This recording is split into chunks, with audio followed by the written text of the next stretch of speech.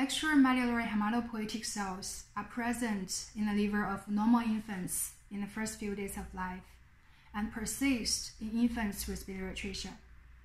Based on the previous report that liver genes are enriched in erythroid pathways, we examined the liver gene expression pattern at diagnosis and found the top 5 enriched pathways are related to erythrocyte pathobiology in children who survived with their relative liver beyond 2 years of age.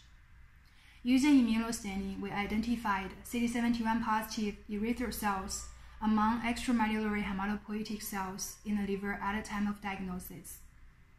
In mechanistic study, the preemptive depletion of CD71 positive erythroid cells from the liver in the neonatal mice rendered them resistant to rhesus rotavirus-induced biliary atresia. The depletion of CD71 positive erythroid cells increased the number of effector lymphocytes and delayed the rotavirus infection in both liver and bile ducts. In co-culture experiments, the CD71 positive erythroid cells suppress the activation of hepatic mononuclear cells.